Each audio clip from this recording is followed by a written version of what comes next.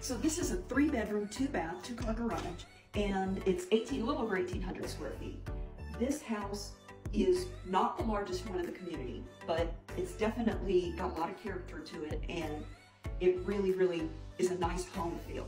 So over here, as soon as you come in, you have this flex area here. You can use this as a separate sitting area, or you can use this as an office, as it's staged right here. On the right-hand side is where you come in and you see the 2 side bedrooms. You've got one bedroom here, faces the front of the house. It's got a really nice walk-in separate closet. You have the bathroom in between the 2 with the quartz countertops and a high accent window to go with the bathtub and the shower. And over here you have your secondary bedroom where they have upgraded carpets and a good size closet. So when you come down here, you will be greeted by this really, really wonderful home feel. Living room, family room, large wall, dining area, and this kitchen. The kitchen features quartz countertops again. You've got GE appliances, gas stove.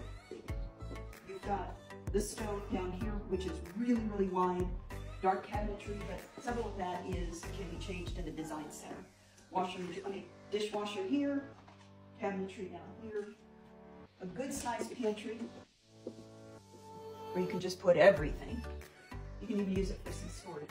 And then you have some counter space over here. So overall, take a look at all of this counter space that you have in the house. Sometimes you look at houses and they just don't have enough counter space to live. So you have all of this counter space in this one. So then you come over here to the family room. And the family room is where you have the door to the backyard. And there's a nice covered porch here on the backyard. It's really cute. It's not real large, but it really is nice if you're just going to sit out there and sort of enjoy the weather and have a nice beverage on the patio. The primary suite is large. It has this whole sitting area over here and plenty of room for a king-size bed. Look at how wide this area is to be able to go into the ensuite bathroom. You have a frameless shower here, separate garden tub. You have the water closet there, dual vanities, and the vanities are really at a good height. Sometimes you go to vanities and they're a little too low. So this is really at a nice height. You've got the chrome hardware, which is coming back in style. Everything used to be brushed nickel, and now they're doing chrome. And then of course you have the large walk-in closet here. Goes all the way around. So you can put his clothing here, and the hers gets everything else.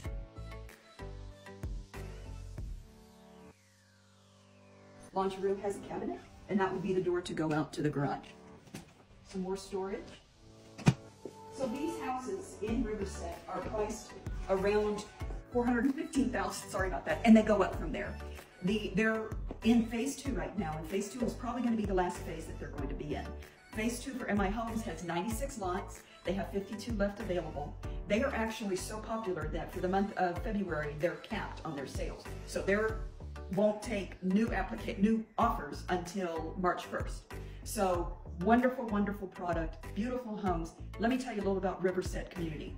The community itself has, again, 2 phases. You have a large park across the street from here, but very centrally located.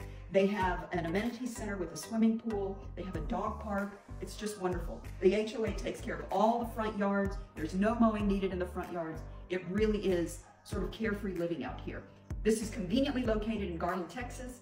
It is close to everything. It's close. There's a golf course down Buckingham. You're close to 635. You're close to 190. Of course, you're close to 75. You can get to anywhere from here. If you need to get to the airport, you just jump on 635 and you're there. It offers so much. It's a great community, and I think a lot of people don't know about it, which is why I wanted to feature it today. So if you have any questions, if you're interested, give me a call. Thanks, guys.